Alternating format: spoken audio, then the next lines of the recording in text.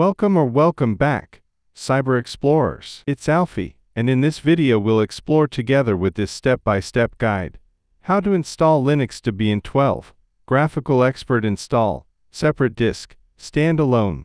So without further ado, let's get right into it. First, let's clarify the title. Separate disk means that we will install Debian on its own disk. So get your disk ready and ensure you don't need anything on that disk because it will be formatted. Standalone means there will be no other operating system connected to the PC during the Debian installation process. So if you want to install Debian this way, and you have a Windows installation on the PC already, disconnect the Windows disk. After you finish the Debian installation, reconnect the Windows disk, and you will be able to switch between the systems, Windows and Debian, from the boot menu, or from the BIOS or UEFI or other ways. This way, we ensure that the grub bootloader will be installed on the Debian disk and not on the Windows disk. Second, you will need a Debian 12 installation media, such as a Debian 12 bootable USB drive. Our video on how to create a Debian 12 bootable USB drive with Rufus might help you. The link is in the description below. Third,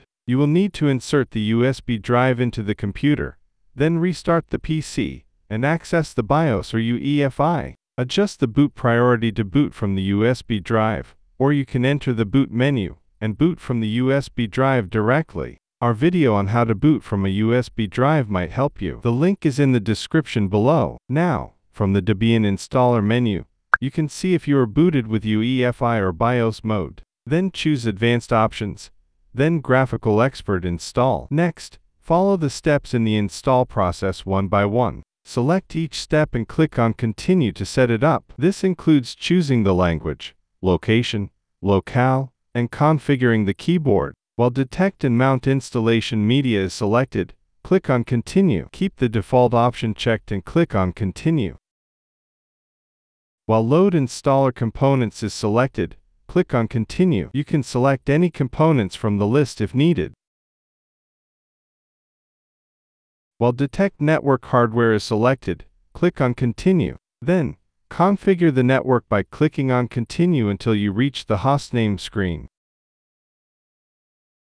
Type a hostname for the system or leave it Debian as default and click on Continue. Leave the domain name blank as most people won't need it, and click on Continue. Now, set up users and passwords. Choose whether to allow login as root. If yes, type a root password twice. Next, create a normal account. Type a name for the user account. This will be the username. You can change it if you want. Then, type a password for the normal user account twice. Configure the clock.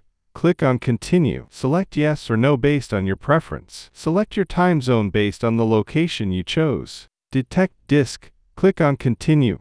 Partition disks. Click on Continue.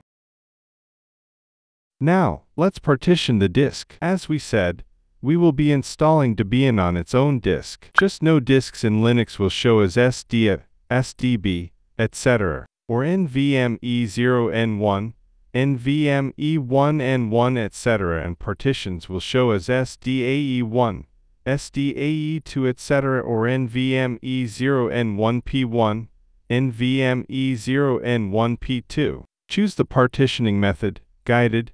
Use entire disk, then click on Continue, and choose the disk, then click on Continue. Then keep the default option all files in one partition, then click on Continue. Then Debian will partition the disk automatically. Or choose the partitioning method, manual, and if you have a brand new drive, the drive will show without partition table or free space. Just double click on the disk and select yes to create an empty partition table or free space, then click on Continue. And if you get partition table type screen, choose GPT or MBR, MS-DOS, GPT for UEFI, MBR, MS-DOS for BIOS. If you have a used disk, you might see a few partitions already exist. Just double-click on the partitions one by one and select Delete this partition, then click on Continue. The partitions for UEFI boot are as follows in order: an EFI system partition, 500 megabytes in size or more. A system partition, max size minus swap size. A swap partition, same size of your RAM, or double it if you have low memory RAM. Swap partition is not required, but recommended. Instead of it, you can set up a swap file later. Now, double-click on the free space to create the first partition, which will be the EFI system partition, also known as ESP. Keep the default option Create a new partition selected and click on Continue. Now give the partition a size. For the ESP is recommended to be 500 megabytes at least and click on Continue. Keep the default option Beginning selected and click on Continue. At the partition settings screen, double-click on Use as option and select EFI system partition, and click on Continue. Then select Done setting up this partition and click on Continue. Now, double-click on the rest of the free space again to create the second partition, which will be the system partition. Keep the default option Create a new partition selected and click on Continue. Now give the partition a size. For the system partition, give it max size minus the size of the swap partition we will create later if you plan on creating one, and click on Continue. Keep the default option Beginning selected and click on Continue. At the partition settings screen, double-click on Use as option and select Xfce for journaling file system, and click on Continue. Then double-click on Mount Point option and select, or the root file system, and click on Continue. Then select Done setting up this partition and click on Continue. Now, double-click on the rest of the free space again to create the third partition, which will be the swap partition. Keep the default option Create a new partition selected and click on Continue. Now give the partition a size, which should be the rest of the free space. After doing some math to create the second partition and click on Continue. A swap partition can be the same size of your RAM, or double it if you have low memory RAM. Swap partition is not required, but recommended. Instead of it, you can set up a swap file later. At the partition settings screen, double-click on Use as option and select Swap Area, and click on Continue. Then select Done setting up this partition and click on Continue. The partitions for BIOS boot are as follows in order: a system partition, primary, max size minus swap size; a swap partition, logical, same size of your RAM, or double it if you have low memory RAM. Swap partition is not required, but recommended. Instead of it, you can set up a swap file later. Now, select Finish Partitioning and write changes to disk and click on Continue. Then select Yes to write the changes to disk and click on Continue. Install the base system. Click on Continue.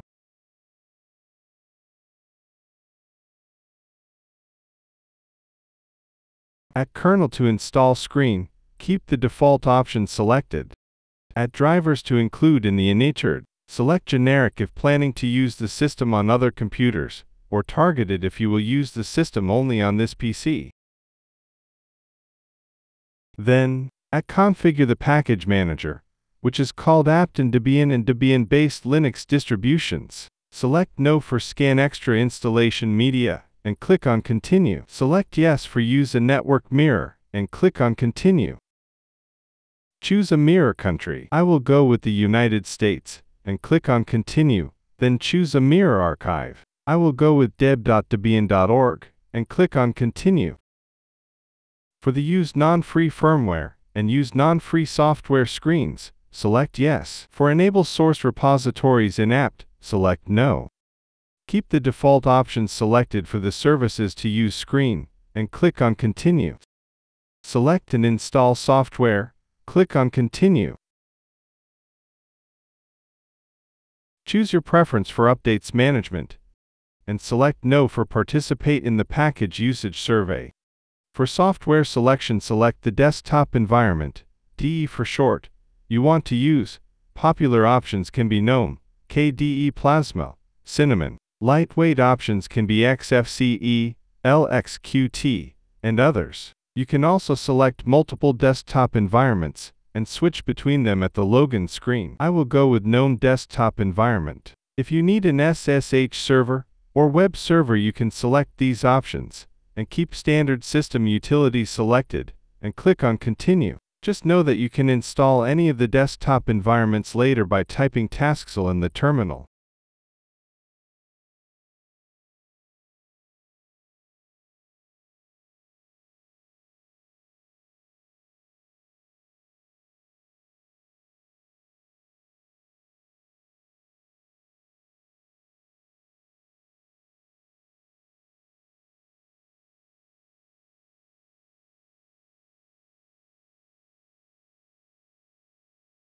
For install the grub bootloader, click on Continue. Select No for force grub installation to the FE removable media path, and Yes for update NVRAM variables if you prefer to boot into Debian automatically.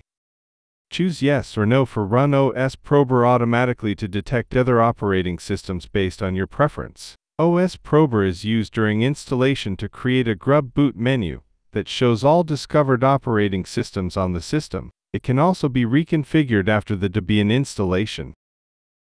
To finish the installation, click on Continue. Answer yes or no to the question, is the system clock set to UTC? Then click on Continue. Finally, click on Continue to reboot.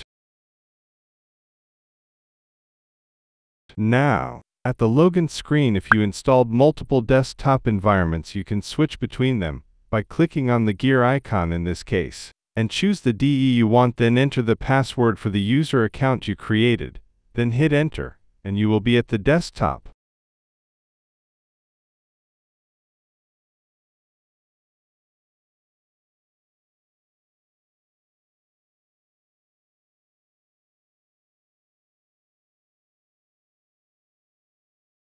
And that's it for today. If you found this video helpful, please give it a thumbs up, consider subscribing, and don't forget to activate the notification bell so you won't miss out on any new uploads. Thank you for watching, and I can't wait to share more with you. So, until next time, see you later.